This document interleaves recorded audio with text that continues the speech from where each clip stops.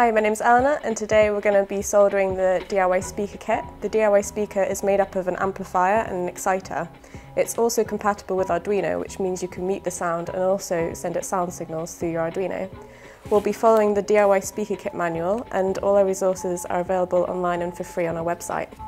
So the tools you'll need for this are your desolder, your white tack, solder, snips, safety goggles and also your soldering iron.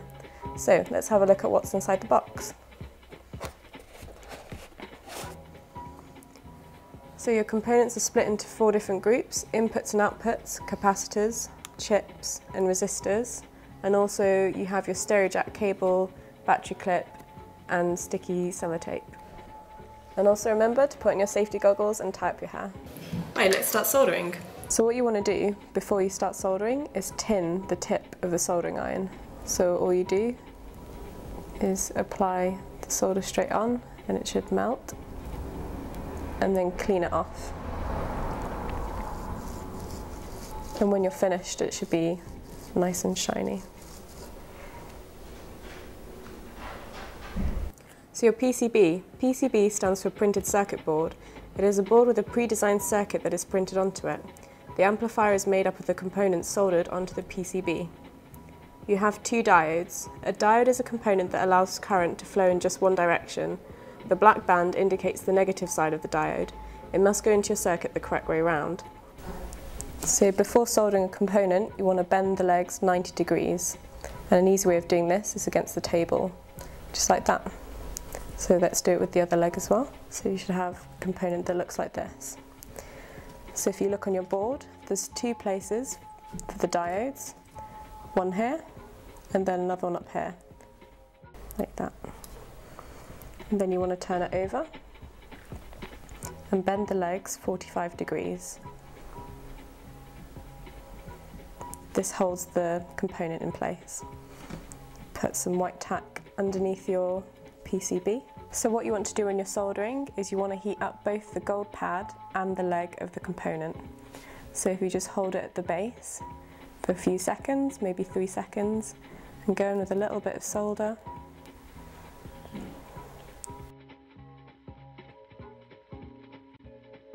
Really don't want that much solder around the joint, just enough, a little mountain shape to secure both the component.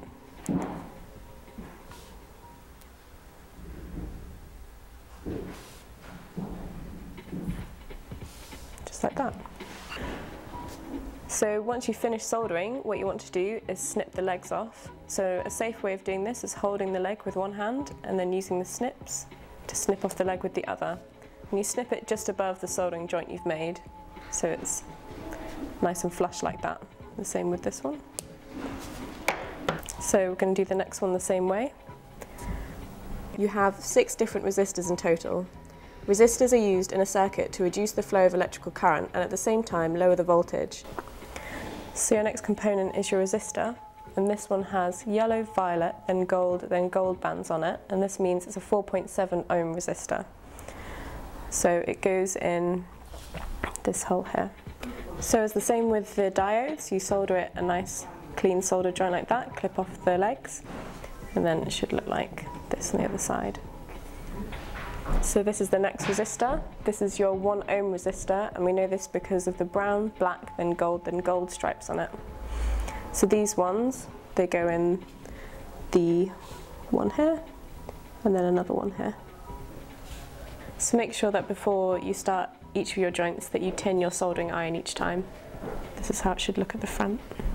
So your next component is your 1.2k ohm resistor. This is brown, red, gold.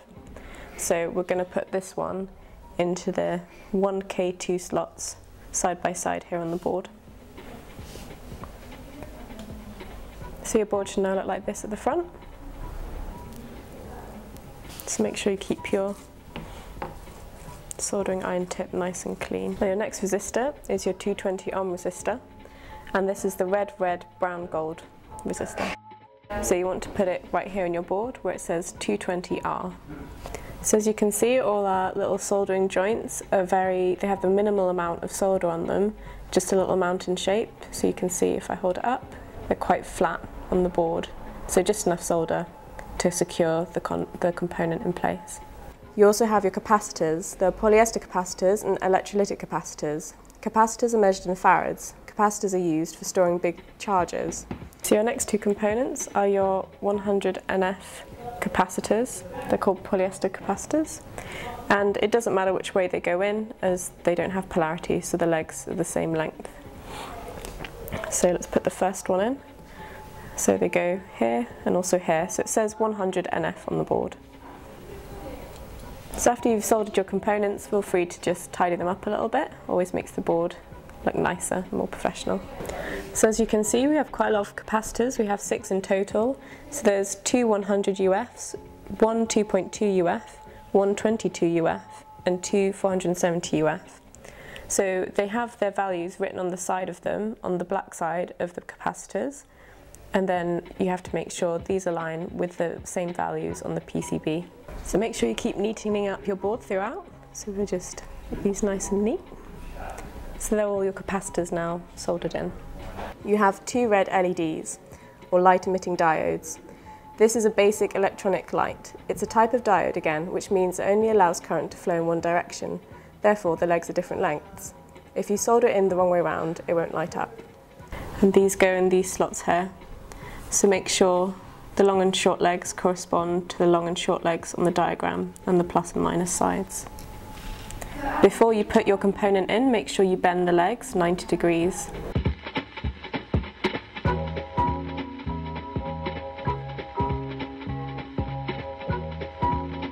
So this is what your board should look like after the LEDs are put in, and wiggle them around if they're not nice and straight. The chip amplifier. This is a tiny amplifier circuit in one package. The chip amp is an IC, which stands for integrated circuit. It's a small compact circuit printed on a silicone wafer. And this one goes in just behind the capacitors in the little space with chip amp written on it. And it has 5 different legs, and make sure these all feed in when you're pushing it in.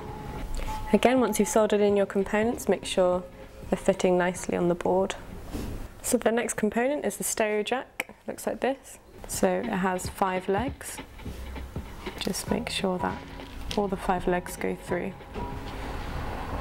And turn it over. So we've now soldered in the stereo jack, and you need a bit more solder for these joints as they've got larger gold pads.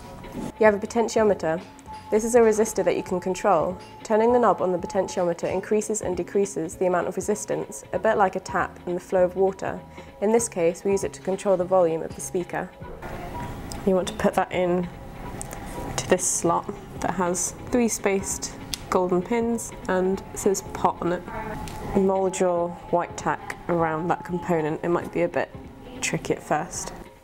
There is one basic switch. It allows electricity to flow through the circuit when it is switched on by completing it. When it is switched off, it breaks the circuit, stopping the flow of electricity. This is to turn your speaker on and off. Make sure that it goes on the outside like this so you can reach the switch when you want to turn it on and off. So the next component is the terminal block. This is quite a big component. And this goes where this little symbol is here. And then these gold pads are quite large compared to the other ones, so they'll need a lot more solder. So hold the soldering iron on them and then just keep adding solder until it fills up that pad. And you shouldn't have to move the soldering iron too much.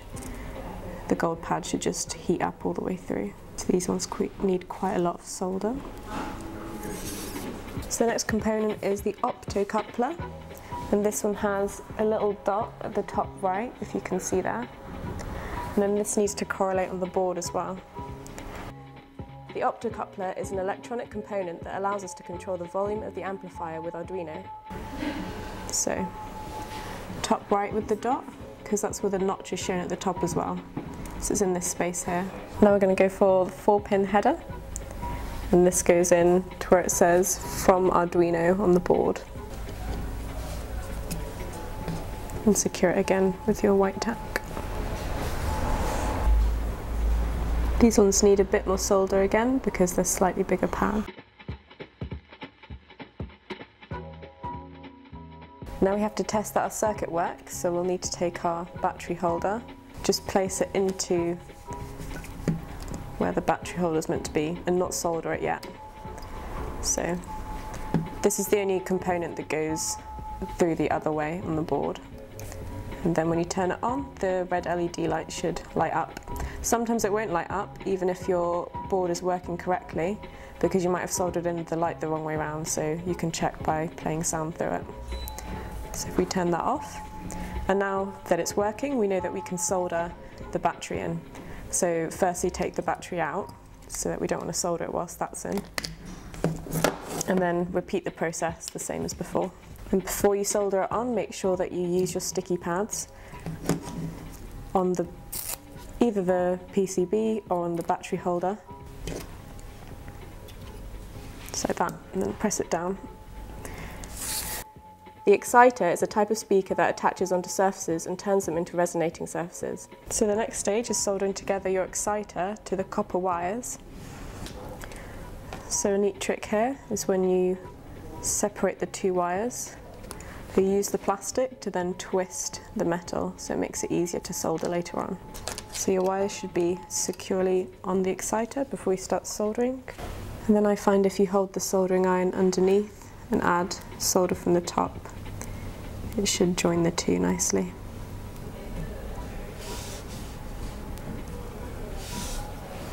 So there you go, it should look like that. It's not a very precise process, just so that it makes a nice solid contact. So the next bit's very simple. To connect your exciter to the PCB, you just push the wires through.